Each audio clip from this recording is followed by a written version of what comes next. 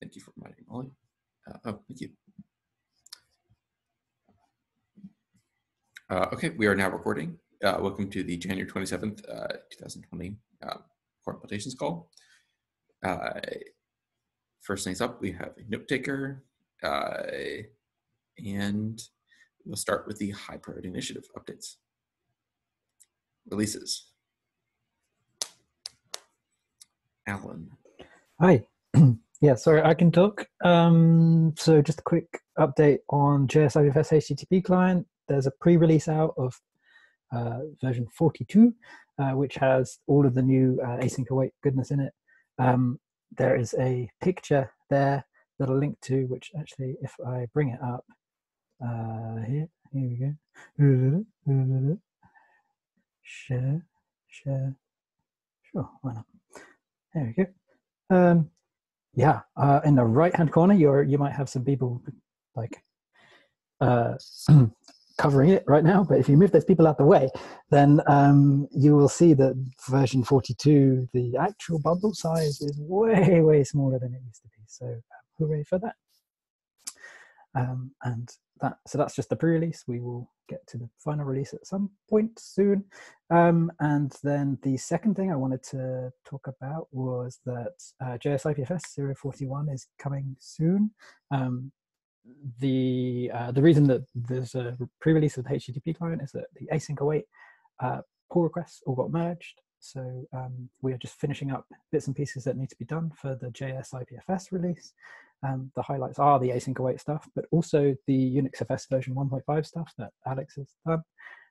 All of the API changes, for which there are a lot and they are breaking, are in the release issues. So have a look at that.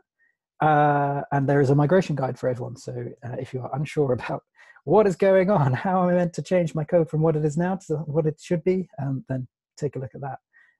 Looking at so I was looking today at the interop tests, and let me show you this.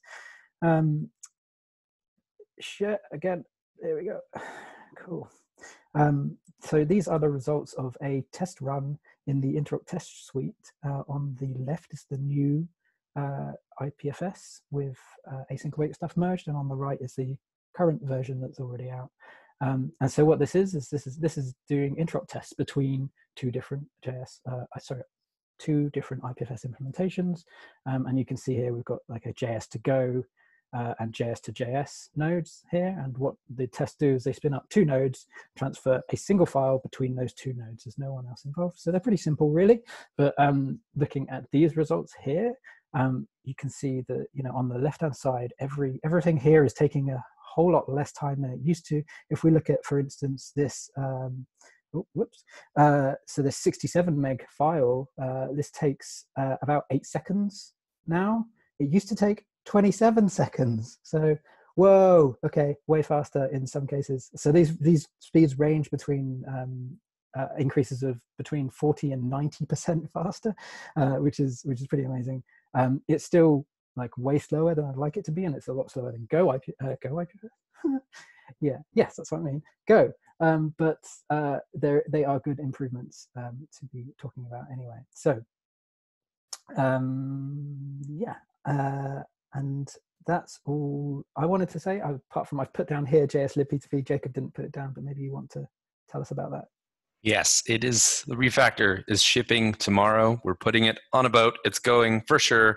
No, probably. It's out. Gonna send it. That is that. Okay, in terms of Go IPFS, we think that 0.4.23 will come out today, unless we have a lot of discussions around the blog post, but the blog post looks great. So please take a look at it quickly so we can ship the release. Yeah, everything seems to be stable. We fixed a bunch of bugs. Okay. Next up, upgrade testing infrastructure. I actually have a bunch of updates here. Yeah, so, or no, Anton has a bunch of updates. Anton's here. Well, the update from my side is that the infrastructure is getting more stable. Right now, you can easily start like 500 or 1,000 test plan instances on Kubernetes. It's documented and it's fairly straightforward, just like a few steps that you need to run and wait for your cluster to come up and be running. When I go above 500 test plan instances on the DHT tests, I'm starting to see some timeout issues, but it's still not clear whether this is infra related or whether this is test related. For example, I see that we have some retry mechanism there, and the retry doesn't seem to be working because even though we retry, the dialer has some back off time. So actually we're not really retrying any dials. So yeah, if someone knows more about the DHT test plan, some help there would be appreciated, or I'll be looking at that in the coming days as well. Yeah, that's pretty much all from my side. Yeah, Steven, you want to take over? There are more updates on the infra. Okay. Yeah, so we have two other updates. The testing, there's progress underway to test multiple versions of IPFS or libp2p at the same time. And there's also a patch underway to store assets and other logs locally. Currently, this patch only, it only works for Docker Swarm local. Hopefully we can port this to Kubernetes pretty soon, and it basically just stores all of your logs in a folder, and it's a nice way, or the nice thing about that is that you can just like cat them all together, run them through JQ, and do whatever you want to do with them. But yeah, please test these and review them. That's all I have to say here. So moving on to content routing. Jacob, you have an update? Yeah, so we've gone through and created all of the high level, like epic level or feature set issues, and they're all in GitHub with notes on all of the design notes that we've worked through, as well as testing scenarios and what success means. So this week we're going to be working on breaking down the remainder of the work into smaller tasks and estimating those out so that we have a better idea of when we believe that everything will land. So we will create additional issues as we go through to attempt to parallelize that as much as possible and get this thing shipped. Yeah, I have one additional update. The content routing plan has seen many updates. So if you looked at it before, just take a quick look through it again. The structure is mostly the same, but fleshed out a couple of issues. Yeah. Okay, moving on to, well, I mean, also, sorry, other updates there, Adin? Yeah, so I have a Kademlia query logic PR that passes all the local tests, seems to mostly do the things that we want. But we need to do some test ground running on it and see what's going on. We put together, I was working with Steven last week a lot, we put together some like graphs to kind of see like what the state of the connections of the network look like, because we were seeing lots of like disjointed networks, which is pretty concerning. It may be that these are just occurring at like very small network sizes where it's easier to occur, but the test is gonna have some issues, like multiple bootstrappers can cause, the way they're set up right now will cause disjointed networks, or the way the connection manager does trimming may also cause the disjointed networks. So we're gonna have to figure out what we want to do there, both in terms of testing to see if the query logic is correct, and then figuring out what we want to do about this accidentally creating disjointed networks problem. Dean and Anton, if you both have time today, could you get together and try to like, or Anton, could you start Adin on using Kubernetes? If that hasn't already happened. Yeah, he gave me some pointers already, Okay. but that was at the end of last week. So that was my first step for today, is see if I can get this to work. Unless it's too late for you, Anton, we do it tomorrow. But yeah, we can totally do it tomorrow. Go over the readmes. It's literally less than 10 commands, and we can go over in detail tomorrow if you have any questions. I think the main issue is that you still need an account, right, Anton? Or sorry, Adin? I'm good. Anton set me up. Oh, okay. Okay. So yeah, we'll start with that and then bug Anton. Okay. Moving on to subdomain gateways. Vital. Good news is that it's mostly done. The basic functionality is implemented. The remaining part is writing tests and docs of finalizing stuff. The only thing maybe that's more for like a separate review, but I think it's small enough to mention here, is that like under gateway section, we historically had this thing called path prefixes. It was not documented for a long time and only like provided docs that it's about like this header. And the sort of like a problem is that we are reusing this like name in those like host name specific sections, but we use it for a kind of totally different feature, which is not related to this header. It's not wired up. So something that remains to be decided, maybe like in async, I'll write those concerns up and ask you for a review. Do we want like basically to split it into two things, or clarify the docs? But that's like the only remaining thing. Yes, Steven? So I think this actually came from my mistake. I misunderstood what the original feature did. So that's why like I implemented it that way, thinking, oh yeah, this is the same thing. We probably don't actually need the new feature or the new version, like the path prefixes in the gateway, but we could talk about that offline. Oh, that's actually super useful to me. Then it is? Okay. Oh yeah, okay. yeah. I'll take another pass at this, push those changes, and then ask you. Yeah. Okay. We can also just call it like namespace or something. Alan. Is there a version of this planned for JS IPFS, Lido? Oh man, it's like the next thing. Right after I like finish this, My I hero. will implement the same thing. I just like don't want to jump. Do it twice. Do it twice. Nice. Thank you. Yeah. Yep. Okay. So that covers subdomain gateways. Bitswap updates. I see Dirk typing. No, it's not me. It's my doppelganger over there in Germany. So Bitswap updates are basically I've been running some tests against test rounds. So I want to give a shout out to Anton and Stephen and Raul for getting that into a state where we can actually run some tests and try out different variables. It's pretty exciting. So I've managed to produce a few graphs that I'm gonna wait or hold off on showing until next week. So there's a little teaser for you.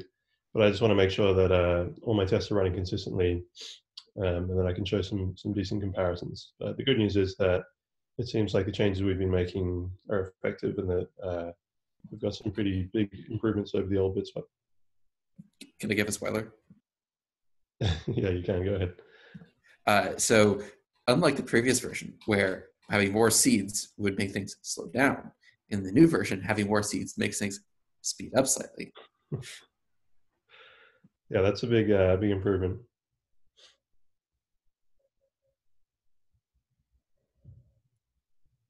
Okay, async await refactor. We already had a massive thing about this, but wait, why do we have this twice? Oh, okay. Releases. Okay. Any additional updates people want to talk about?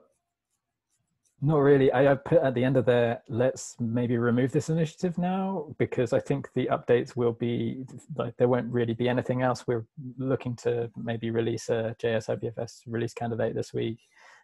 So there's not really going to be much here from now on anyway. So let's just remove it, unless there's any objections. This is such a big deal. Yes, we rarely get to remove initiatives from our list. This is wonderful. Oh yeah, it's one of the very few awesome endeavors. One of the very few, I guess you can call it epics, but issues that had an awesome endeavor label that actually ever got closed. So, hooray! It's going. It's almost gone. Okay, Peter, streaming. Chunking. Yes, crappy news for last. So I really was hoping that I'll be able to show the actual thing today during lightning talks, but after a marathon session, it turned out that, yeah, it's not going to happen. So I am having a lot of trouble with it not going fast enough for test purposes. And I have one more idea to try that will unfortunately require another rewrite of the insights, and if I cannot get this in the next 3 hours, I'll just cut that scope and publish what I have, which is already pretty good. basically allows you to test any type of combination of chunking parameters with pre-chunking and sizing and stuff like that entirely outside of the Go IPFS ecosystem. So you basically can experiment with different linkers and stuff like that without having to write a whole bunch of code. Unfortunately, it is a little slower than Go IPFS, which is definitely going to be a showstopper, but I will have to deal with this further down the road. So next step is to put everything back together, kind of the way it was today for the rest of the day, and have it actually available tomorrow for people to play with. Would you like to pair on the performance profiling? Because there are a lot of interesting Go performance gotchas. Yeah, I basically was going back and forth with Eric on a lot of things, okay. And have you done PPAR profiles around like allocations? And, okay, yes, lots of that. I think it's like it's one of those things that it's not that I'm doing things inefficiently. Like my allocation profile is essentially non-existent. I pretty much allocate a huge block in the beginning. I just do a lot of stuff that Go IPFS doesn't have to do because of the scanning for the repeat bytes and stuff like that. So the one thing that I'm going to try is to basically add more hints of when can we skip stuff, so we can so we can jump ahead and jump backwards and things like that within the buffer that we have. And if that doesn't work satisfactorily, I'll just leave it for later. And then we will need to pair up. But I want to basically get the UI with the tests solidified, essentially the interop, so to speak, so that this kind out of the way, and then circle back to performance. I'd like to note that like slightly slower than like fixed base or fixed chunking is not really an issue, because like we expect any content-based chunking to be slightly slower than fixed chunking.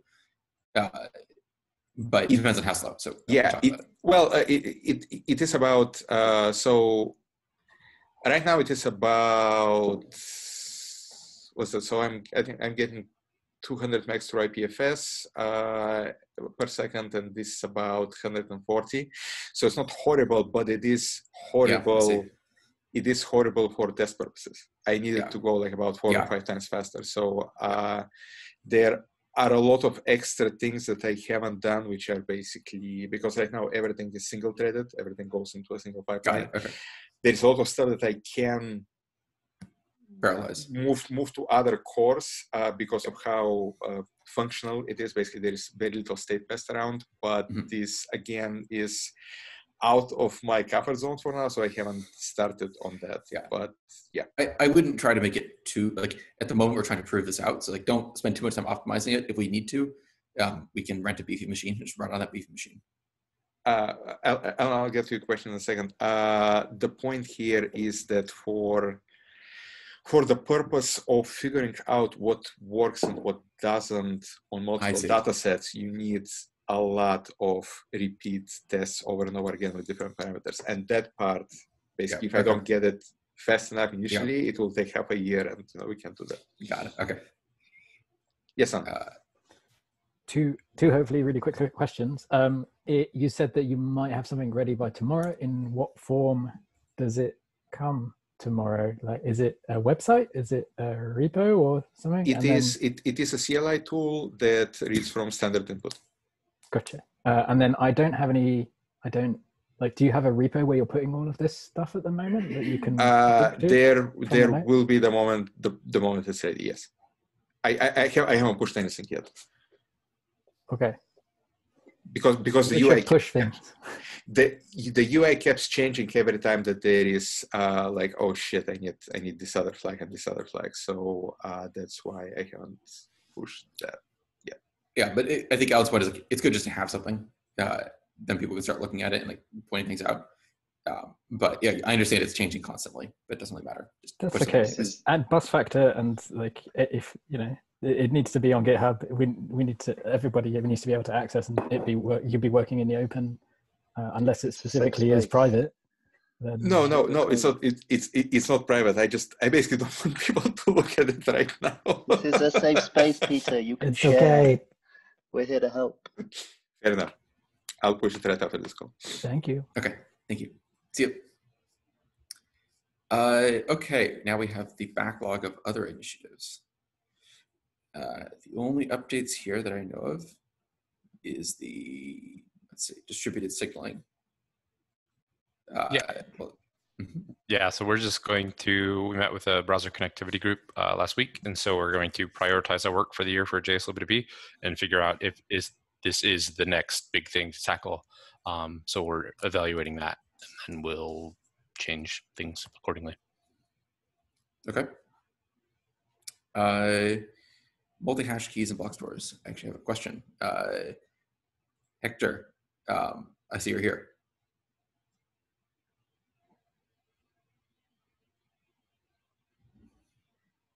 Buck is asking. You may only.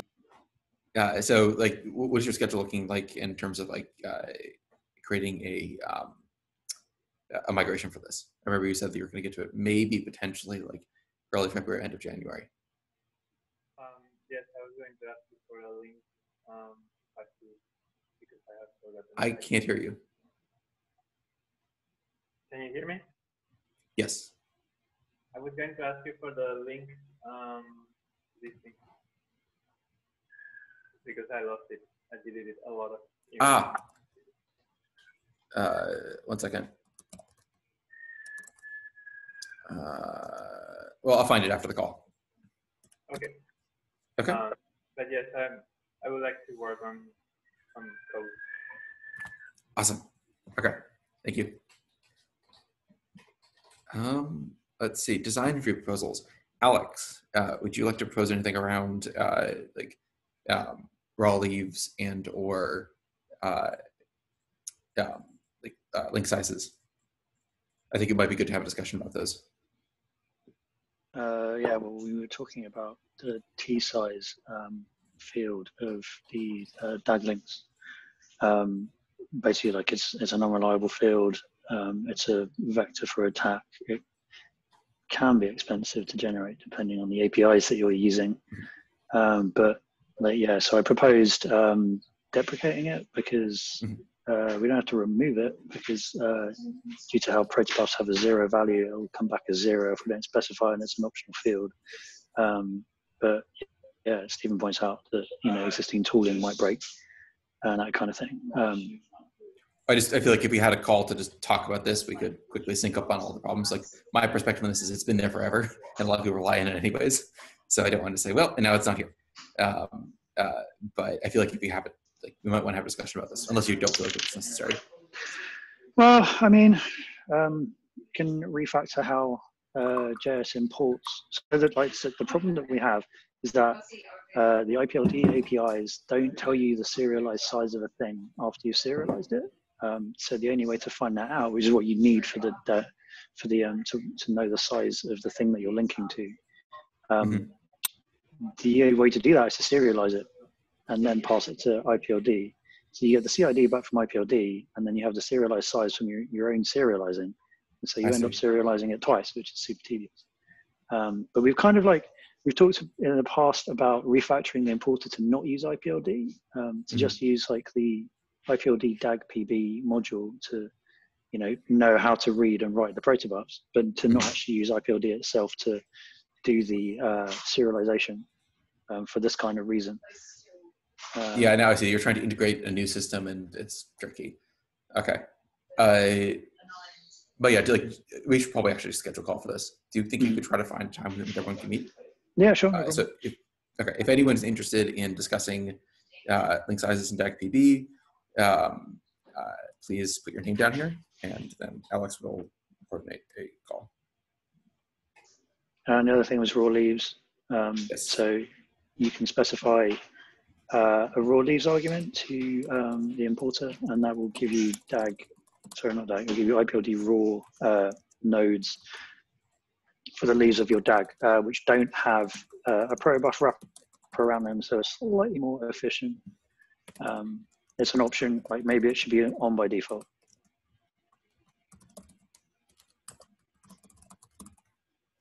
We could probably schedule them both together, but just put down your name on both lists if you're interested in discussing this.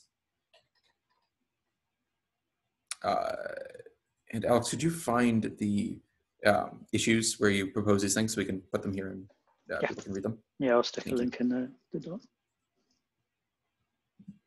Yeah, just going back async over these discussions will take a while. So having like a good synchronous discussion, I think, hash it out, get everyone on the same page, because I know I'm missing a lot of state on how, like, well, the motivation for why we're doing this, or we're looking to this. Okay. That covers sign review proposals as far as I know, unless someone else has another one. I'm not sure whether here or a different venue is appropriate, but we're going to have some discussions about the connection manager trimming stuff and like what approach we want to take to dealing with that. There's a few options available. I don't know if that's a design proposal or if that's just the content routing group having a call tomorrow. Yeah, let's talk about that in the call tomorrow. Okay. That is everything there. Blockers asks. Questions? Anything else, parking lot? Okay, if you have any async updates, or well, you have async updates, please, please put your async updates below for review. We'll then PR these notes to the repo. Thank you all. We are now slightly over time, so we can end the call, and goodbye.